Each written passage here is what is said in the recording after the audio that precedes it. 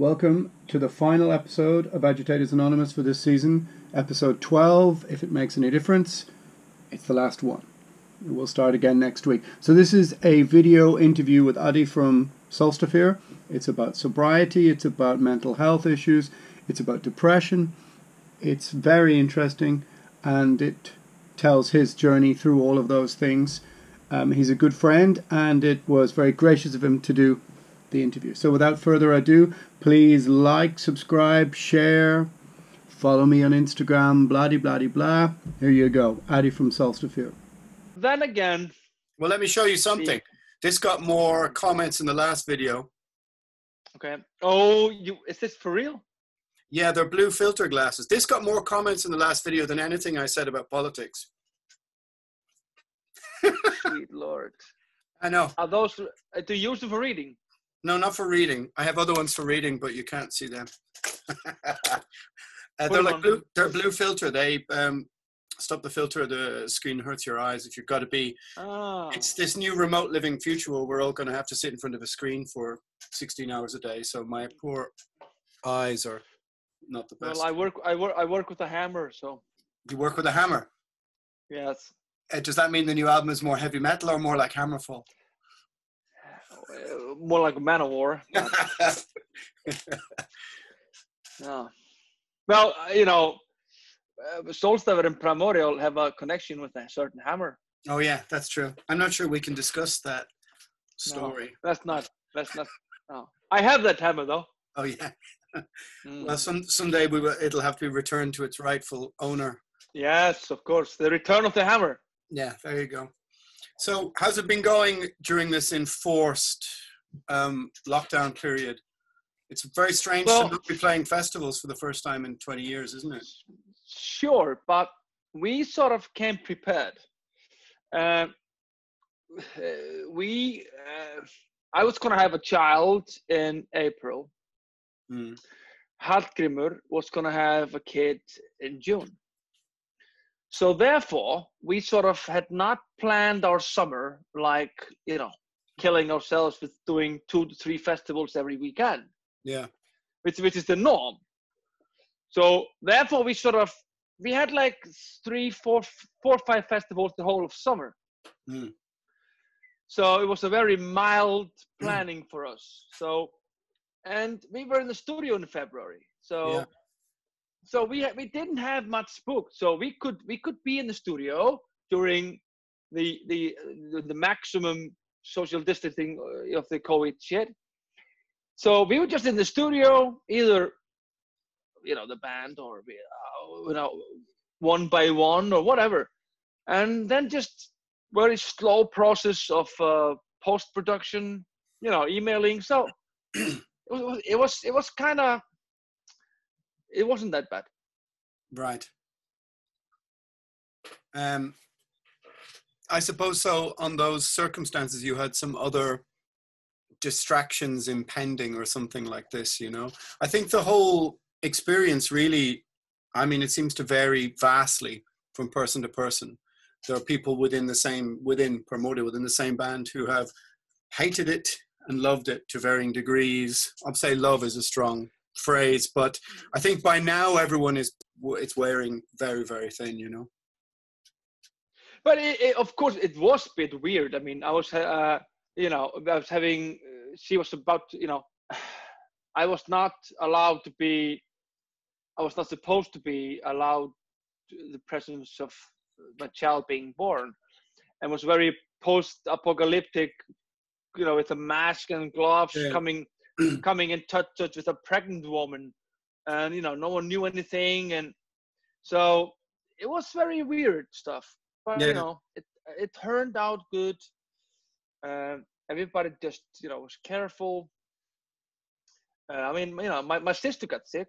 Her 3 kids, everyone. It was weird, but it's kind of weird. But and. Yeah, for me, it's been very, very strange. It's the first time in years and years.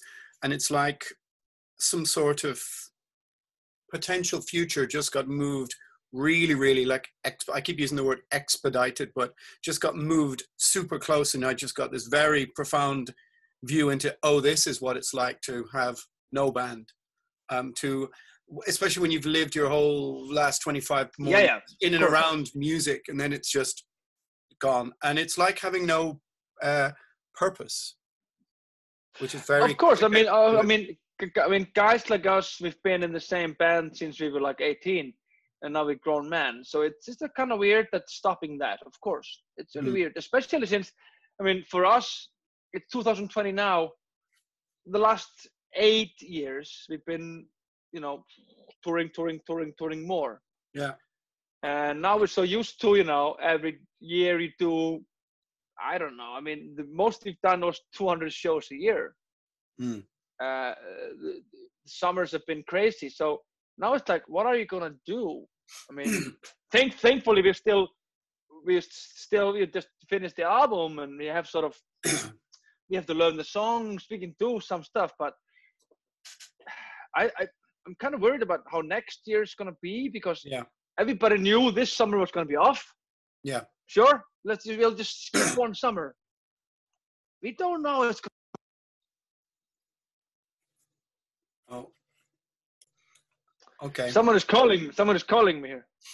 Well, I mean, I've been pretty, you know, I've been trying to sort of wax lyrical about it and deal with it as it comes. And I mean, the biggest, one of the most pessimistic thoughts I have, and something I've been thinking about a lot, I suppose because I've been pretty down about the situation, but is that if we do get something like some sort of second spike, we can forget not just this year, but I think next year, as regards touring and packing, and, you know, venues of 3, 4, 5, or up to 800 with all those people in it, they're going to demand socially distanced gigs, which means no gigs and no touring, and one more summer off for the festivals, and I think most of them will disappear.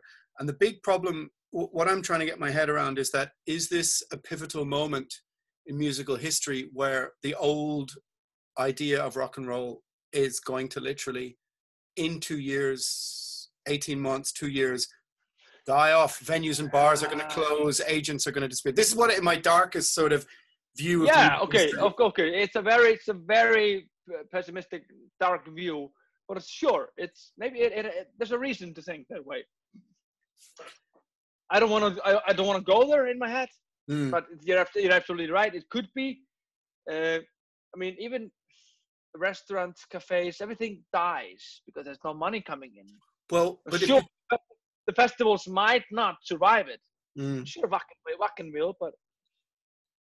Well, I mean, I think that the point I'm trying to make is that it's specifically just, let's be to what rock and roll, or what we knew as rock and roll, and that I think comedy and theater can survive in distant seated places, maybe not packed in, but for gigs as we knew it, let's say if a 1,000 capacity venue can only have 15% capacity, you can't really have a socially distanced gig as we knew. No. And because I personally don't think that young people, like teenagers, I don't think young people really give a shit about like live music as generations before did. I'm just really sort of pessimistically worried that we might be passing into some phase where what we are is over. You mean that it's almost basically over? Yeah, that it will be kind of done, because I have a feeling if there's a second surge, the way society is now, there's no way that most governments will allow people to accept risk and make their own risk. Well. On that subject, the funniest thing, of course, you know, I'm going to go off topic here. Okay. The funniest thing is, of course, with the last Trump rally, because they, like a friend of mine, a mutual friend of ours, said on the internet, if you can't have concerts, you can just have rallies. Apparently, they can have rallies in America, but not concerts. Or protests. And then again, thankfully, people buy albums still, right? Think what? Thankfully, people buy albums, right? Well, yeah. Yeah, thankfully we have all our streaming money too. Well, actually, in reality, it's not the money so much. I mean, the money is difficult to compensate with, but it's actually, for me, what I found profoundly disorientating is it's the sense of purpose that's gone, but also the sense of adventure, of travel, of the other. I'm just literally living on the same couple of streets, running on the same streets. And you're thinking to yourself, okay, if this is I suppose, like I said, in the sort of darker moments, I've been thinking like, oh, this is the end of that thing that we knew to be touring. Because if there's a socially distanced gig model and it's enforced for 2 years, I have a feeling that might sort of kill people's connection to. People have this nostalgic view of how they view of rock and roll, but I personally think young people don't really give a shit, and I think that. But okay, but what do you think is the average of people that's going to the summer festivals? You know, the Full Force Rock and Hellfest. What do you think the average age is? 18, 25? Maybe mid-20s, late 20s, yeah, 27, 25. Yeah. You think those people are not gonna go to Hellfest in 2023 if it's gonna be no Hellfest for 3 years? But the thing is, I don't think Hellfest could survive the financial repercussions to still be around. But I mean, the thing that, for example, if your local bar or venue, your local rock or metal bar has to go under because it's hemorrhaged money for the last 6 months, then there's no hub, there's no social hub. And because I think this rock and metal is so stuck in 1976's model, i.e. touring is the artery, then once you sever that, I'm sort of worried that, because I said it flippantly, but I mean it, that like, if I'm just going to be this screen here in front of you singing, and that's my gig, I won't make any more heavy metal. No, of course not. I won't do it. I mean, no, of course not. But it's impossible to foresee. Like everybody's saying, no one has seen times like this. No. Nah, you know, we can't foresee it, man. But have you found that I kind of wondered about the way, like, because what music employs, or arts or entertainment or culture or whatever, everything from the barmen to the bar staff to the lighting technicians to the crew to it's so many people that I found virtually no stories in the mainstream media sort of dealing with it on a serious level. They've all been, oh, look what crazy musicians are doing a cooking course and stuff. It seems to be the repercussions of having all of your art and entertainment as moved online is not really being discussed, you know. Sorry to depress you after your day's work and hiking, you know. No. But the thing is, some bands are actually playing in Iceland, and I thought that, well, me being optimistic about it, because we've neglected Iceland for years. Sure. I just thought, well, I guess we'll just do shows in Iceland for the next year or two. Yeah. Bands are actually doing it. Yeah. But then again, coming back to the original thing, we have opened the country now. Sure. And they are scanning every single person at the airport. And, you know, they are, you know, getting new cases at the airport every day. Yeah, of course. So, yeah. There's no way to stop that. No, but then again, there's always the question, did we open too soon? Because before they opened, it was almost like it didn't happen. One of the first people to arrive in the country now was a CNN reporter. Right, okay. He was here. It's an interesting thing. And his conclusion was, it's almost like COVID didn't happen in Iceland. Yeah, same in New Zealand, same in whatever. Yeah, so if we just would have kept the country closed, everybody was like, it's, you know, it's like the damn war. It rained over Europe. It was terrible in Europe and in the world. But over here, it's like we're so isolated. It's, you know, we couldn't really feel it. Yeah. So I mean, but yeah, I mean, we talked about this before, but for me, it's something a bit more profound than, and I've been trying to say this on this other podcast I was doing, that it's the sense of, you know, if you've been away for a weekend of playing gigs. Now, we never toured the last few years as extensive as you, but we still did 30, 40, sometimes a bit more gigs every year and summer festivals. But it's the sense of achievement, purpose, and focus or something, you know, which I found very, very hard to deal with, not having any of those things, in a sense that, like, for people maybe who just milled around at home on our home birds and just lived where they worked and had a couple of streets. I mean, it sounds like I'm whinging and complaining, but I think for human beings, just as human monkeys hurtling into space, having a sense of purpose is so incredibly important, you know, for your mental but health at least, you know. I agree, but the thing is, I've had times in my life when SOLSTAFIR was the only thing I did. Yeah. I would go tour, home, live with money, owe debt, you know, get debt, go touring, get a little bit money, pay bills, get jobs in between tours. Sure, yeah. Now there's nothing booked for SOLSTAFIR through the year. Maybe one gig in Iceland in end of the year. But anyway, I have a job. I show up to my job at 7 in the morning. I come home at 5, take a shower. I go meet my 9-week-old daughter. And I go home and back to sleep. Yeah. So it's a bit of a change from live and breathe SOLSTAFIR tour life, sure, 24/7 for a few months, for a few years, into I don't have to do a new album with the guys for the next 3 years. Sure, yeah. Just finished an album, so I don't have to write new songs for the band for the next 3 years. Yeah, yeah. Touring, sure, I cannot control it. No matter what I do, I cannot control it. I just have to wait. I'm not a patient guy. I hate patience.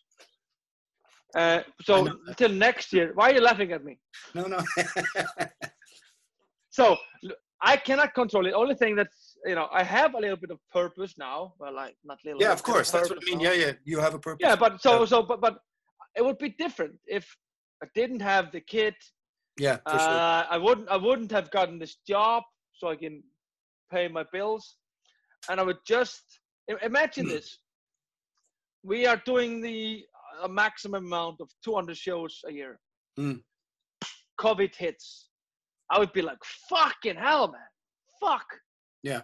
But like I said, I think it's gonna be fine later on, even though, like you say, the rock and roll touring world, as we know, it's probably gonna be different. It is. I don't think it's gonna disappear. I'm gonna refuse to believe that. Yeah. If Hellfest and Wacken die next year, all the festivals, I'm sure that in 2023, 2026, a new festival will come up. Sure. I'm sure. It's more people. Yeah. It's more the bar club, people packed into a small venue, or like a 400 to 800 venue that I'm more talking about, because I think that most local agents and venues are going to renegotiate so that everything is a door deal. So that I don't know if you saw the Live Nation new demo and all that stuff, you know. Yeah. And this is like this shit is going to run downhill, and I think that we're all going to have every venue asking us for merch and this, that, and the other if it happens. But if it's socially distant in venues, then you're only going to get huge bands who can charge €250 a ticket for 150 capacity in 1,000 venue or something, or 800 venue. There's no financial way for it to work. That's it's weird, you know. It's weird how people don't buy music. It's free streaming. Everything is free. We have a new generation coming up that music is free. Yeah.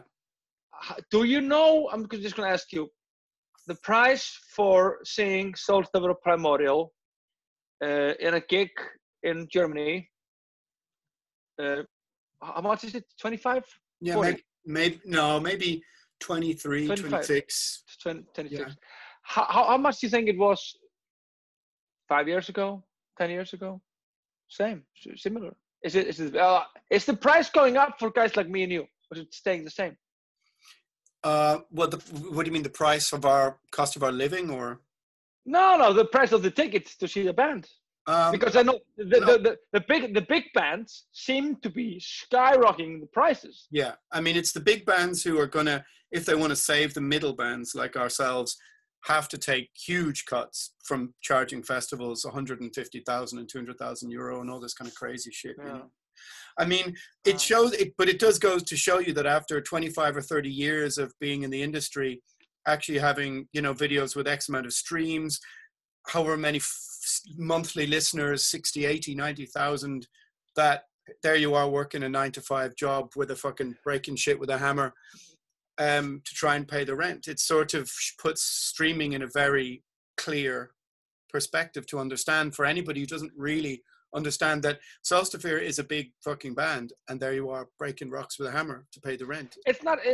But imagine, well, I'm being facetious, but like you're still, that's what you're doing. You're not able to do a thing with. No.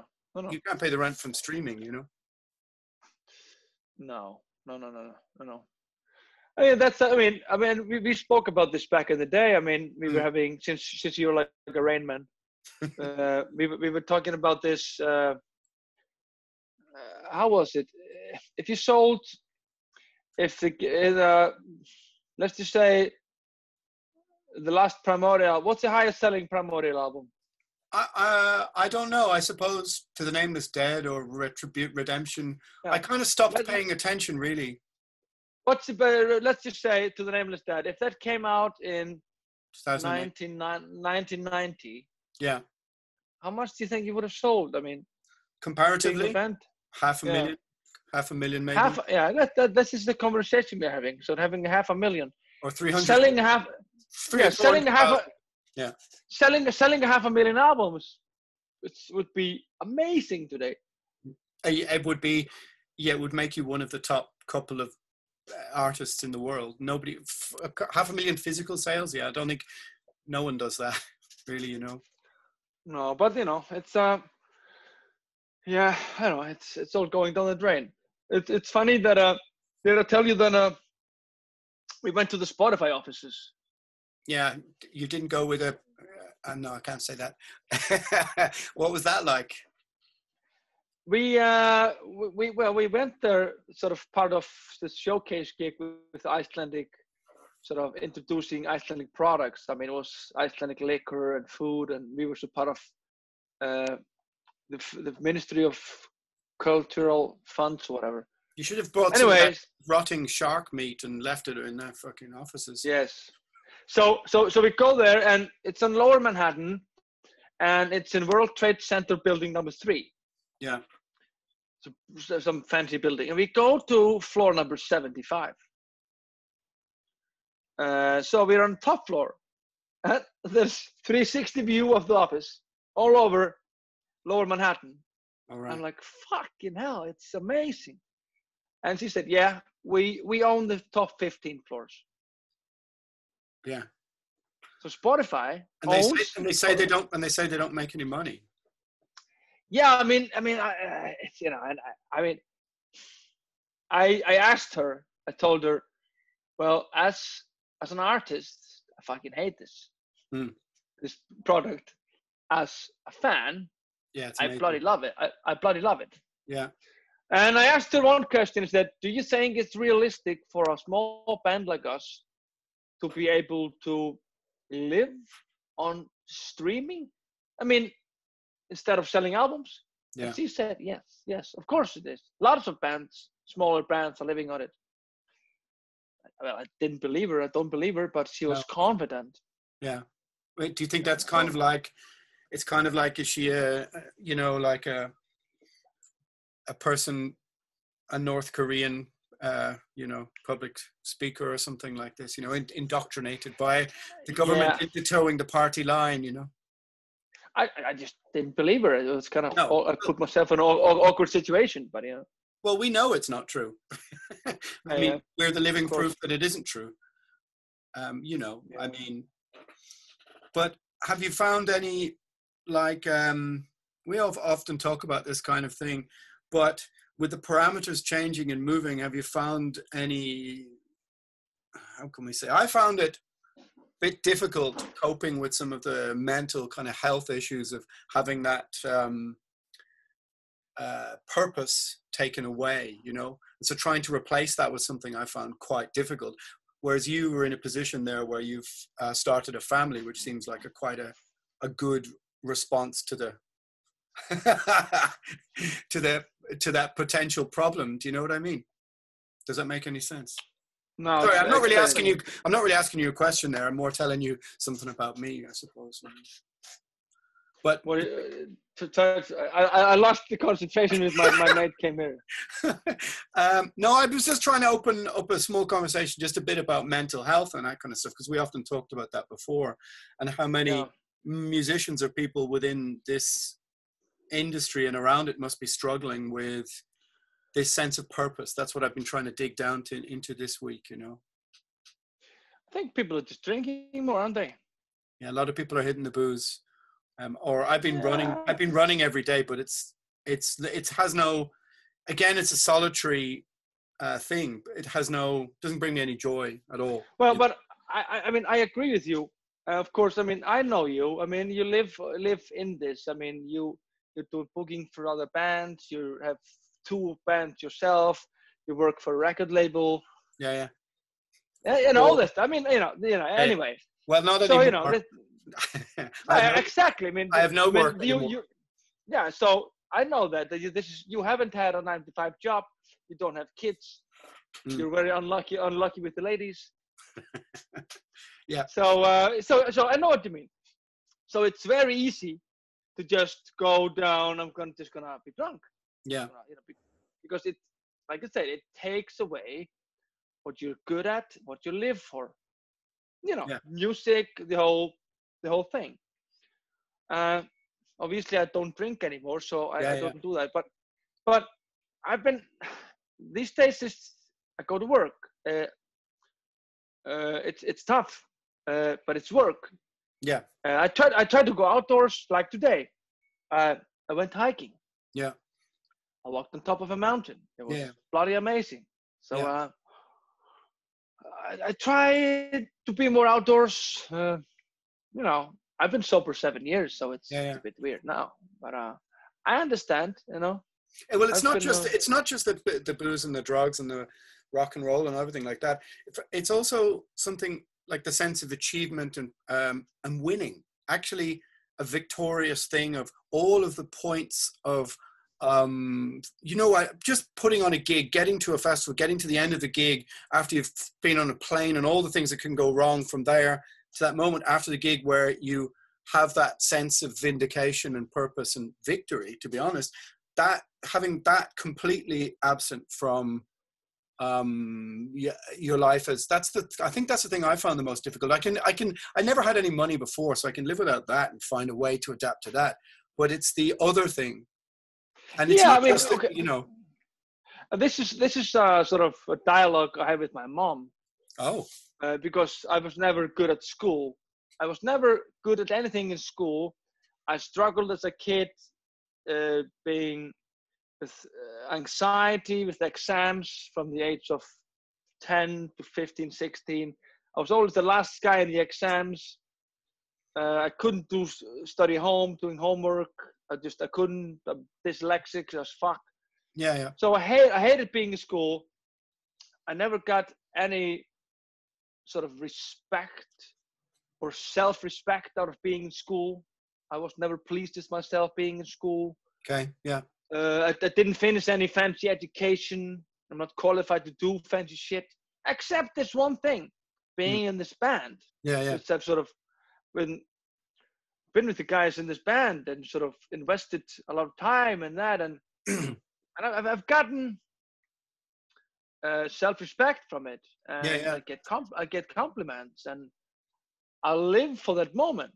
Yeah. So if there's anything I can say, I'm pretty good at doing this, and I'm confident I can do this. Yeah, me too. That's how I feel. Yeah, as well. I'm sort of I've mastered this. It's almost like you spent 18 years being a dental specialist, and then someone says, "Oh, we're gonna take the teeth out of everyone, and it's gonna have fake teeth." Yeah. You're like, what am I gonna do then?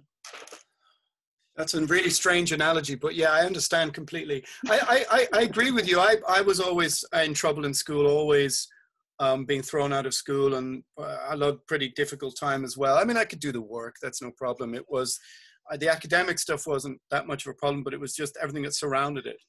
And again, it's not that your entire sense of self-worth is wrapped up in this, but definitely it's the purpose and focus and a place for your energy, your agency in the world to go to. Do you know what I mean? And having literally none of that. And if somebody said to me, okay, well, next year doesn't look like you can do this either. it's going to be a really complicated place mentally to try and navigate the terrain of, oh, okay, so the 30-year structure you built around your life has now been uprooted. Now, what do you want to do? You want to be a carpenter? I don't know. That's what I'm doing. So, you know. Yeah. But I know what you that's mean. why I said it. You and Jesus. Exactly. You know. But then again, I mean, I don't know. I'm just gonna focus on other projects. I have 4 albums coming out. So, and I have like 3 more that I want to do different stuff. Yeah, but it's being active in the human process as it's removed. That's the most difficult thing I find, because we haven't been rehearsing. Even we can't even meet to rehearse or anything. So I've had literally no ability to even play with anybody else or anything, you know. Yeah, I know what you mean. I mean, we actually, now when you bring it up, we had a rehearsal the other day, and we were just rehearsing really old stuff. So we were just having fun. It was very nice going to the rehearsal space and just, hey man, how's it going? We hadn't met in months. Yeah. So but it's always the same. You take shit for granted until you can do them. Well, I feel that I took things for granted more 10 to 15 years ago than I did the last 5 or 10. As we got bigger and I got older and I started to, drink and drug a bit less and enjoy the company of all the people around me more. And I didn't take any of it for granted. I going to South America or Central America or Russia, I drank it all in and tried to kind of live every moment. Whereas when I was 28, it was like, whatever, a bit more. And that's not going to sound good on a podcast. I don't think I did take it for granted, but I just didn't expect it to just be moved. No, but now I'm saying you would even appreciate it more if Kieran would call you tomorrow. Hey lads, let's have a band rehearsal. Yeah, well, you would be like, oh my God, we're having a band rehearsal. Yeah, it's really, really strange, you know. One thing I wanted to kind of talk to you about, if it's all right, is just that we talked about this a lot before because we went on some crazy tours years ago, you know. Just that, because you do this thing in the middle of a SOLSTAFIR show where you do this big speech about depression and all this kind of stuff, you know. And I just wanted to sort of pivot a little bit to that decision to go sober, you know, because you're quite vocal and open about that, and people who don't even know you know that about you from saying it in interviews and that kind of stuff, you know. Like just that moment of clarity where you went, right, that's it, I've had enough. What was that like? Is that a weird question? No, I mean, you know, it's you can just say party if you want instead. No. I mean, now, yeah, it's 7 years ago now. I'm very open about it. I mean, you know, if that's why I have many friends that have sober. It's weird because sobriety is a very open thing in Iceland. Really? It's not a taboo. Right. Yeah, okay. It's a very. For example, I have friends in France. Okay. And they thought like, why the fuck would you quit drinking? Why the fuck would you quit drinking? It's a very stupid. When and when is? So, yeah. I mean, they just thought it was weird. Prior to me quitting drinking, 2013, I didn't know anyone I didn't hang with people that didn't drink. Yeah. All of my friends used drugs and drank whiskey every day, including you. Yeah. So that was weird because it was just, I shat myself literally. I was, you know, being unfaithful to my girlfriend at the time, and I was just, you know, being unfaithful and lying and not being, you know, just being an asshole. So in order to try to win her back, I would, you know, trying to prove something.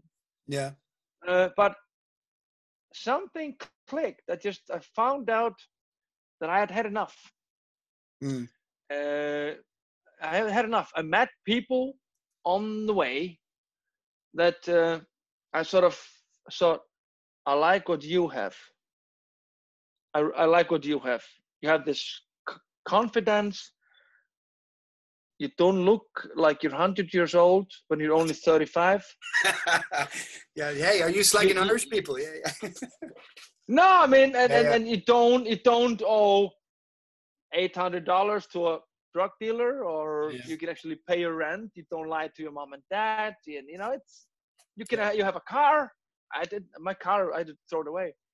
So tired of being depressed all the time, tired of never having money, tired of feeling like failure fucking all the time. Mm. So that's sort of, I know, I saw something sexy in other people's eyes that had done the same thing. Yeah. And it's sort of, I don't know, it's like, yeah, it's, it becomes attractive. And sooner than you expect, you've been sober for 3 months. Mm. And he said, this is all right. And it's 6 months and a year. And now I've been sober.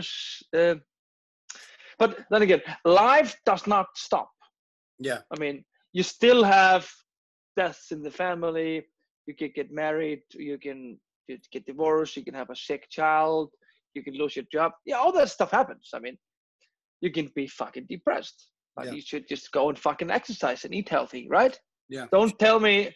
But so many of my friends, they're struggling with depression, or they pee themselves sometimes. And I sort of just do the list here. You're suicidal, and sometimes you urinate yourself. You don't talk to your mom. You cannot talk to your kid. You lost your job. Your bandmates are giving up on you. Mm. But you're living the dream, right? Yeah. Yeah. But then again, let's try to quit drinking for 3 months. For Christ's sake, stop eating hamburgers at all times. Yeah, of course. I sound like a boring cunt. No, but because but my point is, if Sure. you are feeling suicidal, Mm. maybe you should try some little bit different things. Yeah. But then again, now just to go to the suicidal part, because so many people die from suicides. Mm. And it's so connected to addiction. Yeah. And depression.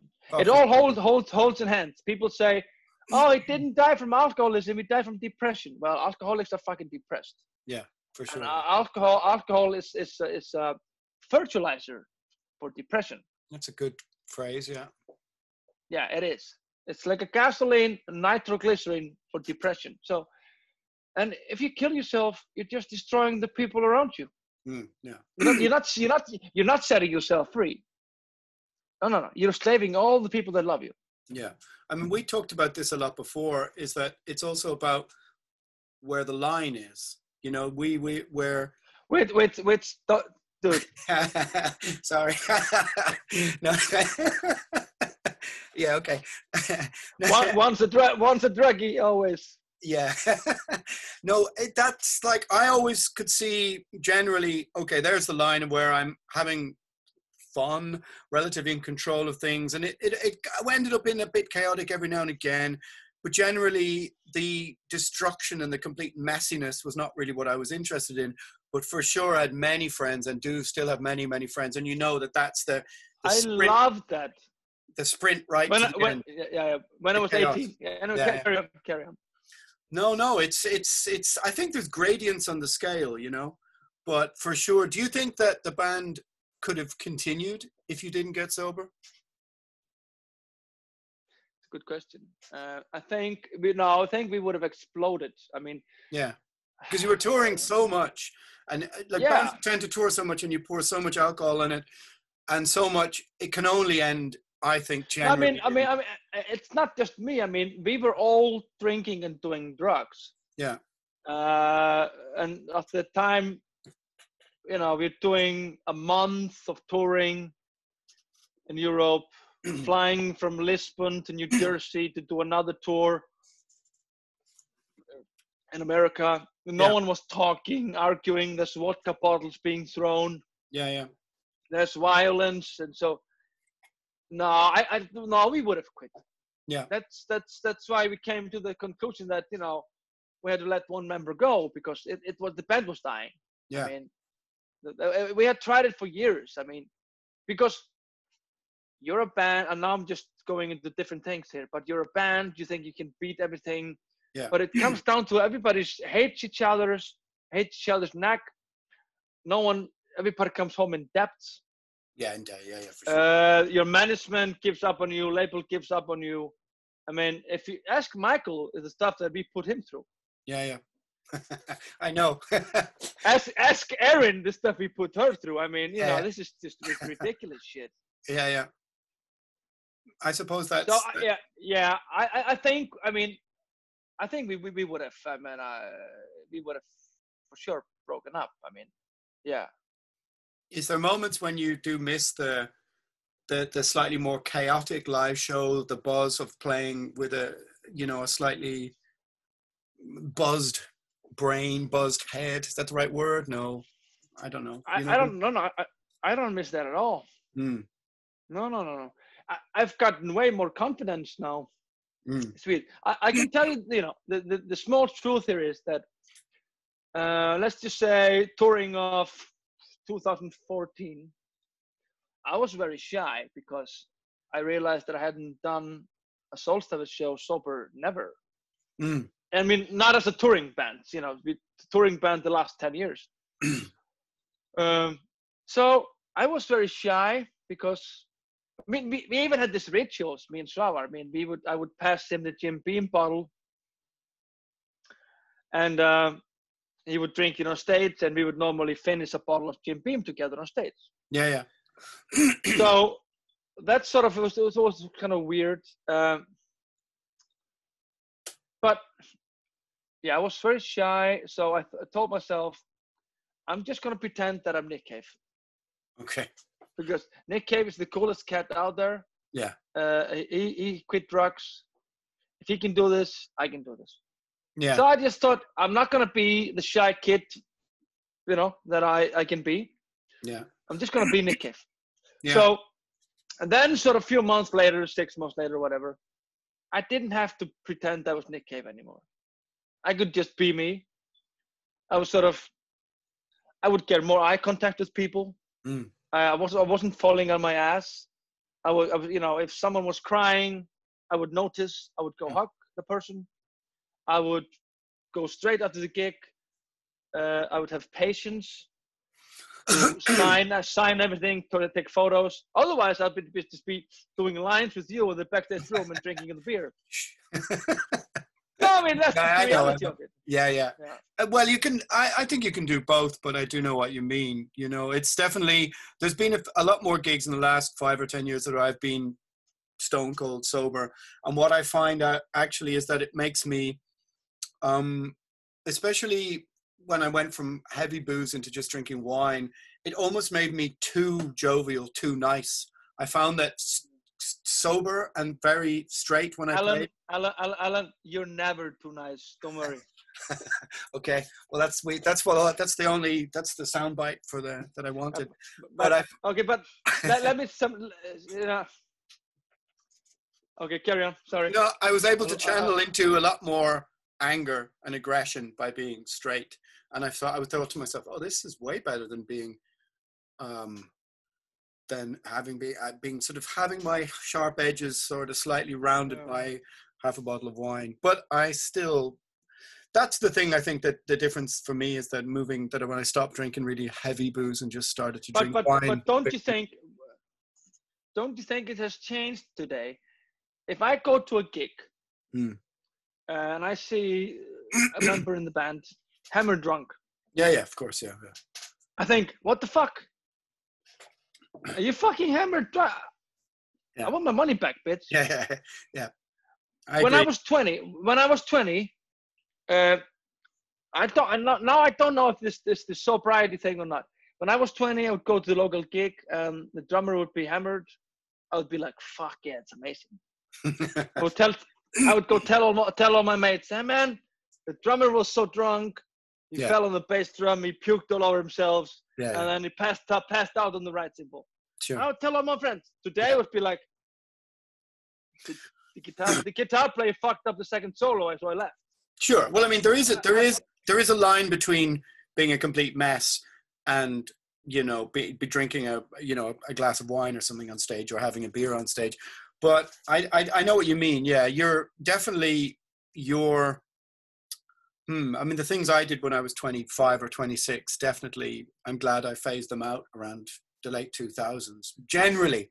But there's still been a few little moments here and there, of course. But, you know. Who do you think is the coolest frontman out there today? Don't say fucking Don Duckin, all right? Not anymore. I don't know, really.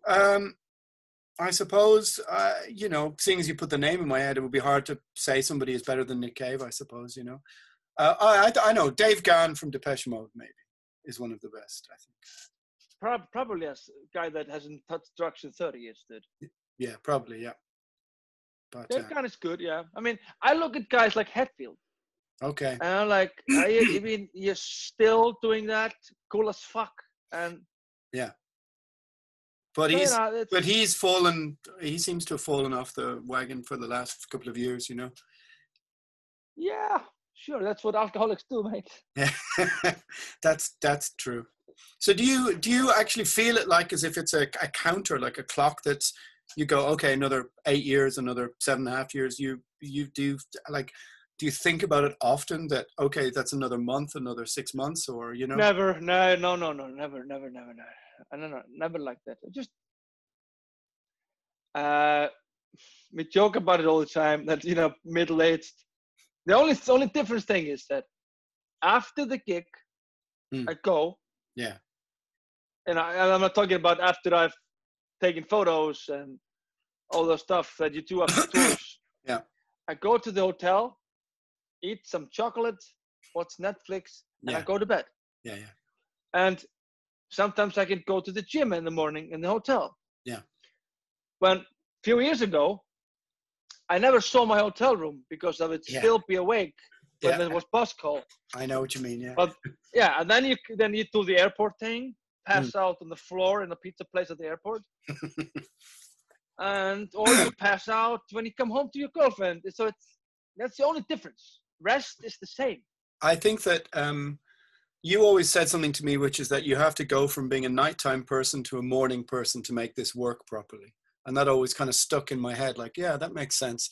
That you have to find the same joy of getting up at 9 or 10 in the morning to go, whether it's running or playing football or whatever it is you're doing in the morning, as you get out of 3 and 4 and 5 a.m. when you're having, you know, the glass of whiskey and a good chat with somebody in a bar and all that kind of stuff.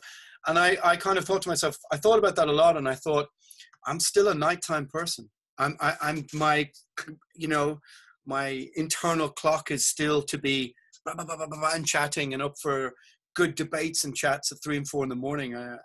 I'm still not able to, I think, turn my body clock upside down, you know. But that's something you said always stuck with me. And I was like, yeah, that makes sense, totally, you know.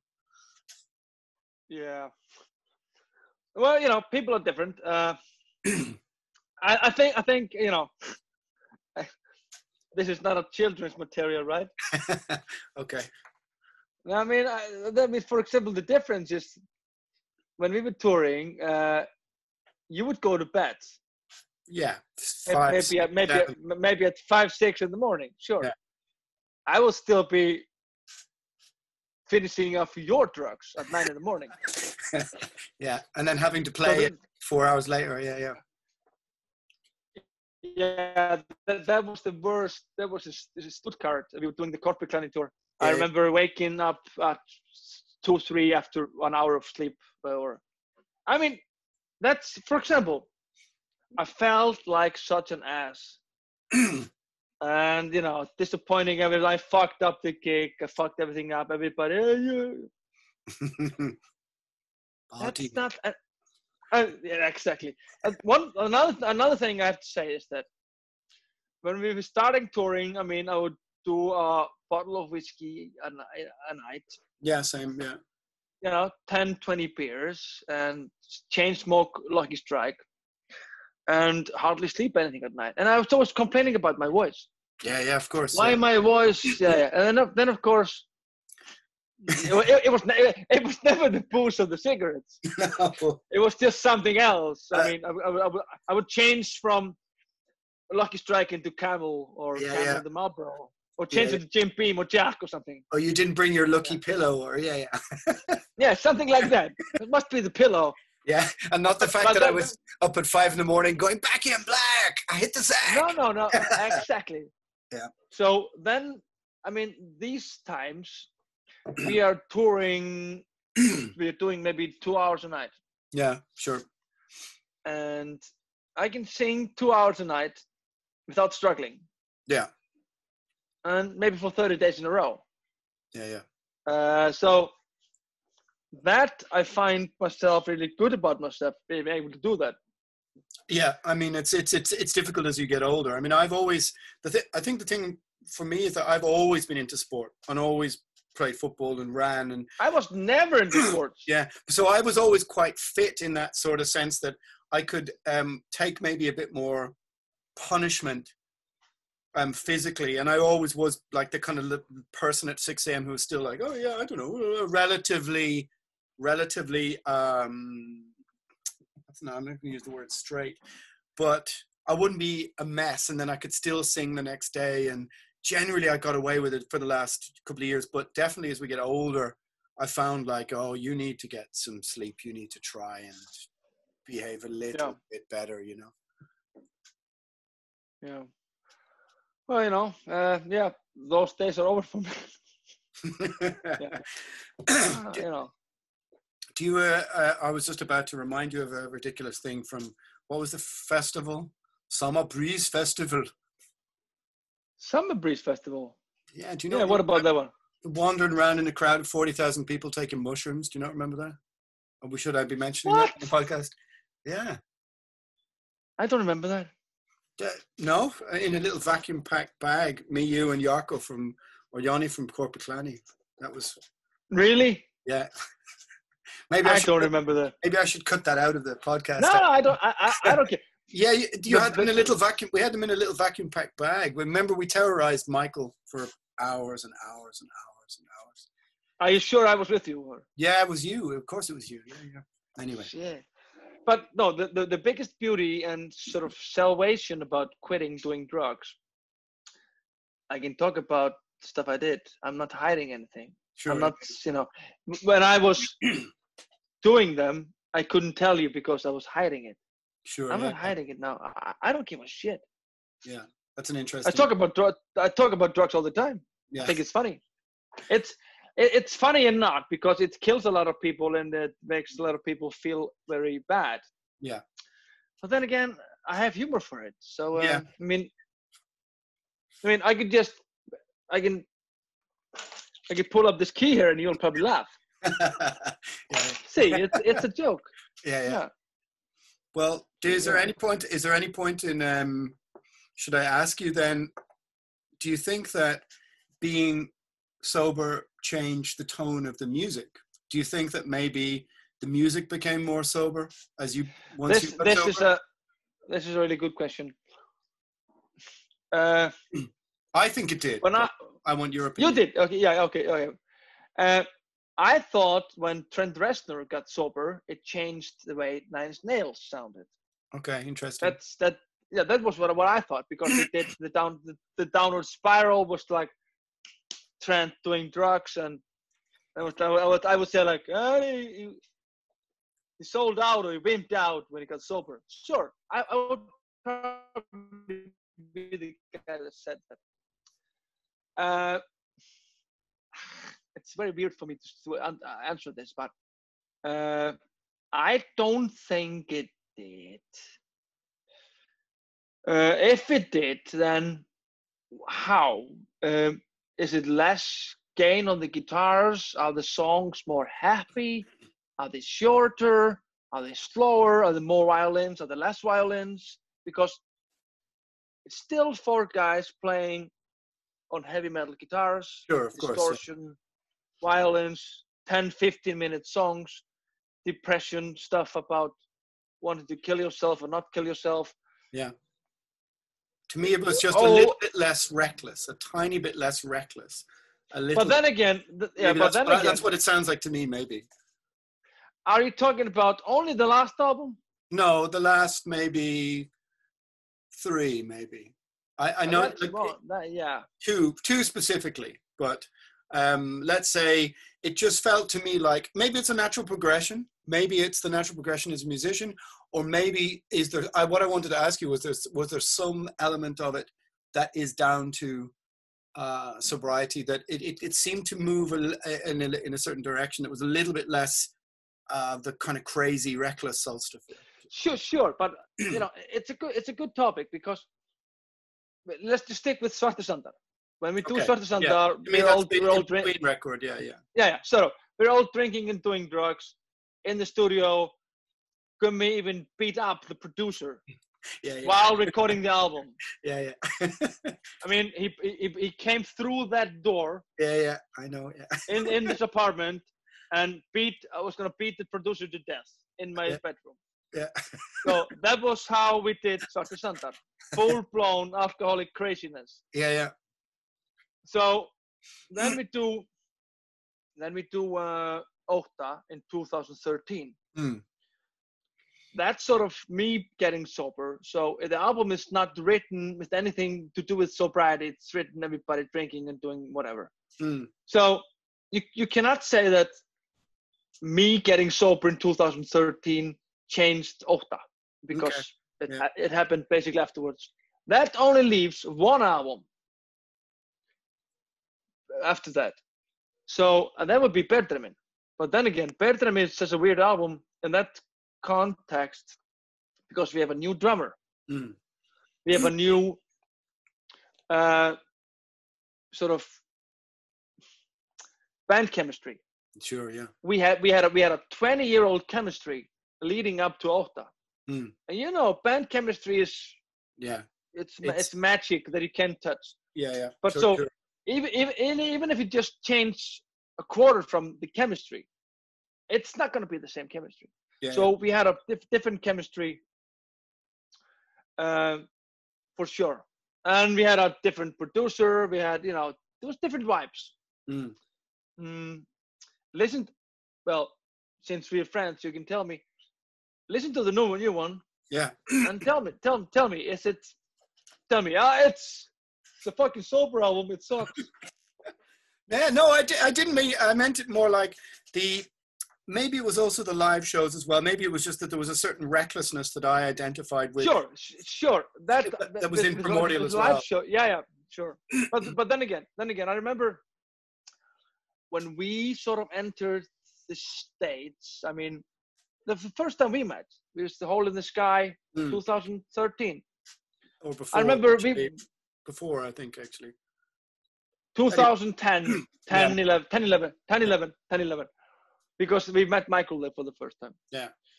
I remember we were sort of kind of hip band. People thought we were exciting. Young band from Iceland. Exotic. And, I mean, exotic band. We drank more than anyone else. Yeah.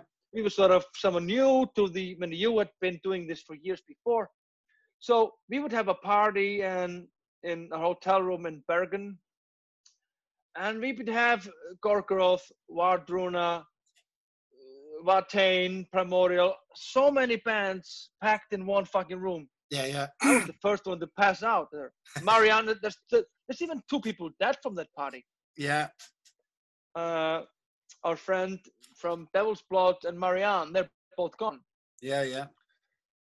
Let's not go into that. So we were sort of very reckless there. So if you take that version of the band compared to today, I will agree with you. That reckless thing you're talking about, reckless thing, it's not really there. Yeah. I mean, no, it's not really there. No. But maybe it had to be like this, so you can divide the story up into chapters. That's what I try and do. I was talking today about albums from 20 years ago, and I was thinking, this is like the second chapter of the band. Then there's the third and the fourth and the fifth. And I guess that's what made me a bit sad, because then I was going, maybe we just had the last chapter and I didn't know about it. Sure, but you know, I guess we were almost like Metallica with Dave Mustaine back then. Sort of. I don't start. I mean, yeah. No, I mean, just wild shit.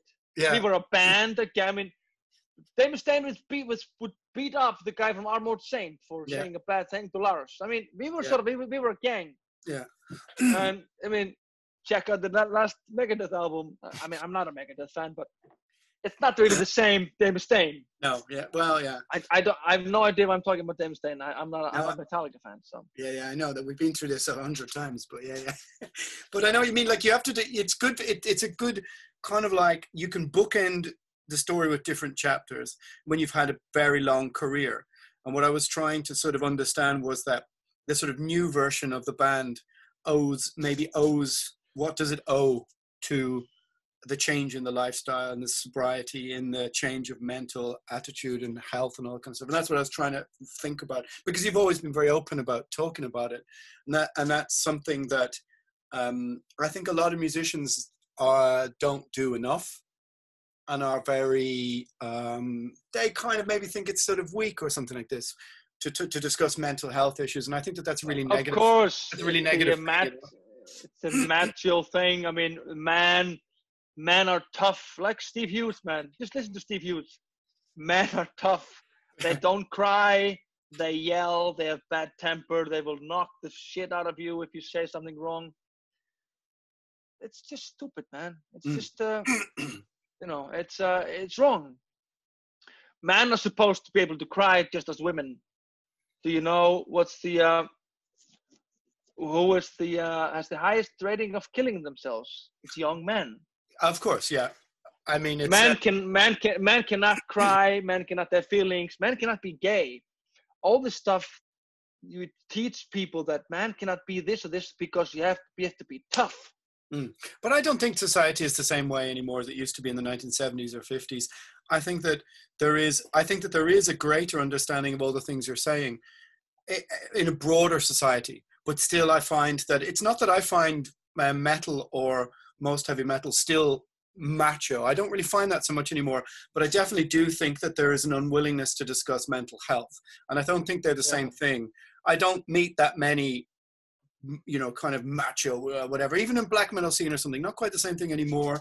I mean, and I don't think there's the same, like if you talk to, you know, to Christian, to Gal about when he came out, and the impression is people had from the outside, like, oh, the black metal scene must have been against you. And he's just like, no, not really. No one cared. I'm not really talking about the black metal scene. I know that, you know. I know, but what I'm trying to get at is that I think that society has changed, but for some reason, musicians and their mental health is something that people don't really talk about very much, considering that they generally live less, and you know, the drinking and the drugs and the traveling. I'm saying, I'm not just talking about that. I mean, but if people want to talk about, hey man, I don't feel good. I've been wanting to kill myself for the last 7 years. I've been self-medicating with drugs because I always want to kill myself. Yeah, it's a taboo. People don't talk about that. Yeah, it's true. So and you're not weak if you say that. No. I would say you're strong if you say that. It takes a lot of courage, strength, because you will always be paranoid, filled with anxiety that people would judge you. Do you think it's something that? Do you think it's something that we talked about more in our 20s that we don't talk about anymore in your mid 40s because you're not supposed to? Or I find that I had conversations more about that maybe when I was in my 20s than now. It's a long time since anybody asked me that, you know. Or is that because life changes and you have different things occupying that place in your life or something, you know? I just the people I meet in daily life are just people that are very open about things and things like this. Do you think that's an Icelandic trait? Yeah, even the guys in the band. I mean, the guys who've been band have been to therapists and shrinks and psychiatrists and, you know, rehabs, and you know, everybody in the band is taking some antidepressants or anti-anxiety tablets. It's very open here. Do you think that that's an Icelandic thing, an Icelandic trait? It's not an Irish trait. No, you're right. It's probably more an Icelandic thing. It's yeah, it's I guess so. I guess so. It's for sure. I can't. I have some Irish friends. I can't really talk about this. So, yeah. Yeah, they even the sentence here, like, yeah, I don't drink, is like, a what the fuck, you know? It's Irish society is not. I don't think Irish society is macho, but I definitely think it's kind of tough. The people are quite tough. But don't get me. Yeah, that's maybe the different word I'm saying. Tough is maybe a better word. You know, yeah, but not necessarily macho, but very tough. I mean, but then again, it's not really tough feeling depressed all the time or no, to but die or no, but I'm just wondering about the suicidal thing, because I just wonder, do some certain countries have more of an urge for that? I don't know. I'd have to look at. I certainly can see that the statistics of it, because we used to play this game, you know, in the back of the tour bus, the Wikipedia where you pick the top 20 whatever, and then you would place bets on it. We used to do it with Twilight of the Gods all the time. Top 20 most populous cities, top 20 biggest bridges in whatever country, and the top 20 suicides were always Belarus, Lithuania, Russia, always former Eastern Bloc, cold northern countries. But you know, Iceland did pretty good. Ireland did pretty good as well. Actually, we would have been up there. It's always been this Eastern Blocs, Ireland, and it's always been Greenland. So there ain't many suicide stats from Costa Rica, that's for sure. No, you know, but it's, anywhere where the sun shines, yeah. No, I guess it's, you know, but Iceland has had a lot of it now. But then, you know, we've had lots of sort of opioid crisis doing drugs, and it just drains everything. Every joy station the brain produces, it just vacuums them. Why is there such an opioid crisis? Because I watched that documentary I told you about on Netflix about the 3 murders you had in the early 80s. And they don't seem to have much of a crime rate, but as you said, sort of like an opioid is like a pill crisis. Is that because American? Is it because Reykjavik is used as a transporting airport across the state? Or? Iceland is a funny thing when it comes to this drug thing, because we never had a heroin epidemic. I mean, you can go we did to in the 80s and 90s. Yeah, I mean, Ireland did, England did, Sweden and Norway did, Denmark did, all the countries around us did. We never had heroin epidemic. All the other drugs came here in the 90s and 80s, of course, but we never did. It isn't until now that there's an epidemic with fentanyl, oxy. Yeah. Fentanyl is killing youth people. Fentanyl. Killing it's the heart stops and the lungs collapse and all that stuff. And so that's there was on the paper today that we are the Northern European champions if young people dying from fentanyl. Really? Mm-hmm. Yeah. Well, it's. I mean the suicides as well, because. I mean, yeah. So it's either your heart stops or your head tells you that you have to kill yourself. Yeah. Because, you know, it's kind of fucked up. But one thing I always like, whenever the time I've been up in Iceland, it always struck me that once I've been to Iceland, then I felt I really understood the sound of Solstafir. Like it sounds like you're from where you're from. Once you've been there, does that make any sense? Like not just the nature, but the people and their sense of humor, their sense of directness. Sure. I mean, I agree with this. We've probably spoken about this.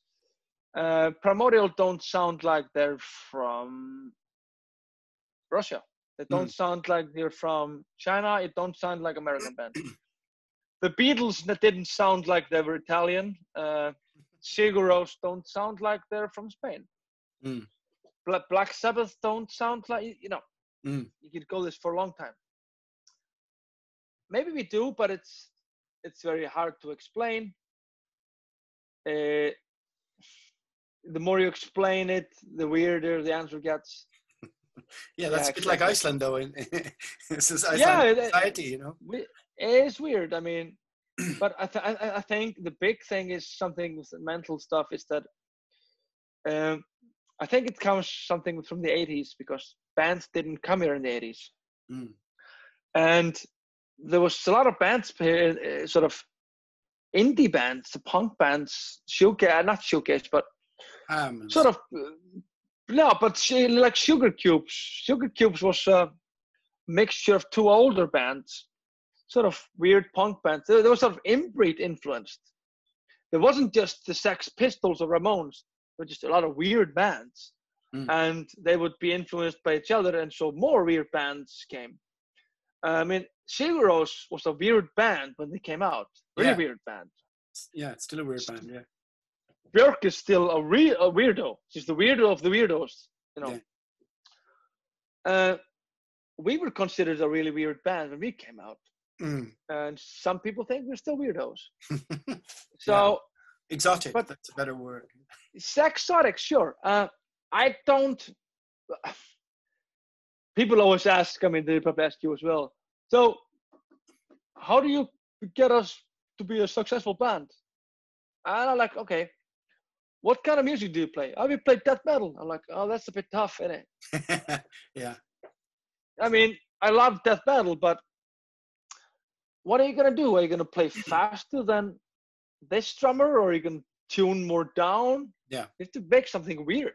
Just make something weird. I think that's something interesting, is that when something feels culturally aligned with the country that it's from, and the lyrics aren't like nonsense or fantasy, or, you know, there seems to be some form of simple spiritual connection people make to the music that is something that people who play in bands like, I don't know, the Black Dahlia Murder or something will never really experience, because ultimately it's escapism, it's fantasy, lyrically, so mostly. Sorry, Trevor.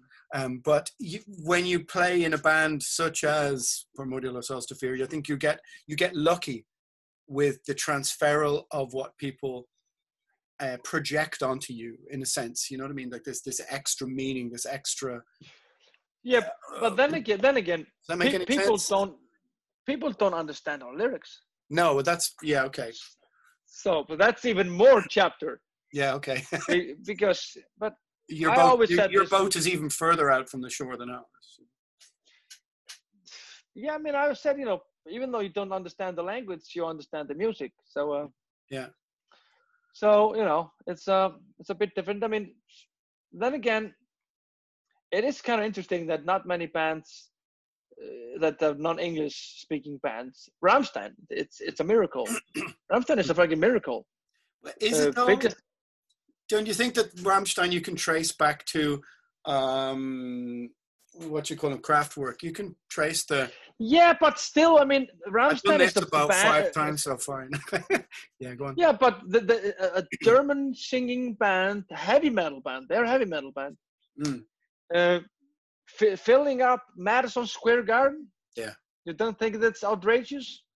I suppose if you make your stage show so incredibly outrageous, they've outdone Kiss. They're times 20, times 50, even. Yeah, so you know, we are a German metal band. We are gonna be bigger than Kiss in America. Yeah. We will have much party.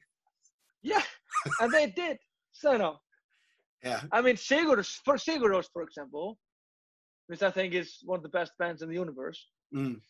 They used Icelandic for the first albums, and then they just used bullshit. Make you up stuff, yeah. Yeah, just bullshit. It's just like, you know, we've demoed the album, just not write lyrics. Yeah. And so it's kind of cool. No English lyrics for you on this new album. There's one. One. Okay. I can tell you a secret then. Now the album has an English title. Yeah. Speak Irish or Die.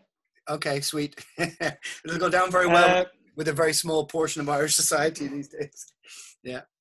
No, it's one English song and one Greek title. Greek title. Yeah. All right. Yeah. So, you know, most of the album is in Icelandic. All right. Yeah, I always wondered about that because I like the English. I like to have English. Well, we sing in English, of course, but I like the rabble-rousing nature of a big chorus that people can penetrate. You know. I still think you should do an album in Irish. You think Whole so? album. With my broad posh accent, yeah, maybe. Let Simon sing. Well, I'm pretty sure that Paul can write the lyrics for you. Okay. So listen, I've got one more thing to show you, and this is going to be the end of the interview. Are you ready? Yeah. This isn't going to be good on a podcast, but this better be good, man. pretty good. Are you ready? What is it? Oh, a Venom. What's the name of the band? Venom. Say it again. With an F. No. Venom. Like fentanyl. Venom. No. Venom. Venom vinyl. Yeah. Venom in it. Venom vinyl. Venom vinyl. All Hey, right. what guitar is that? What guitar is that back there? Oh, hang on. Is that Les Paul?